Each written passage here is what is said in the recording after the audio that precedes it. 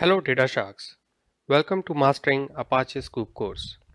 First of all, thank you very much for taking this course. You might be thinking why you should be learning Apache Sqoop. This is the first question people ask.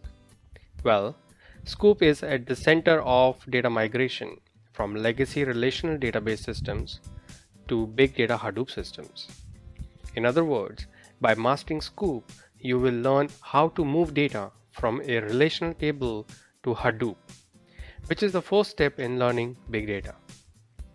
In this course, we will cover Sqoop in great details, and our focus will be on performing as many hands-on exercises as possible.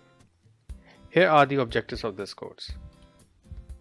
We will start this course with quick introduction about Sqoop, how it works behind the scenes, and why we need Sqoop.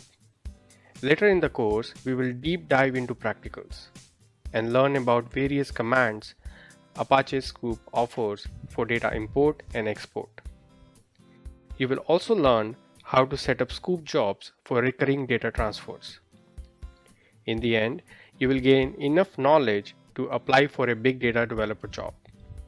If interested, you can also pursue CCA certification after this course. Sqoop is an important part of CCA certification besides Spark, Flume, Hadoop, and Kafka.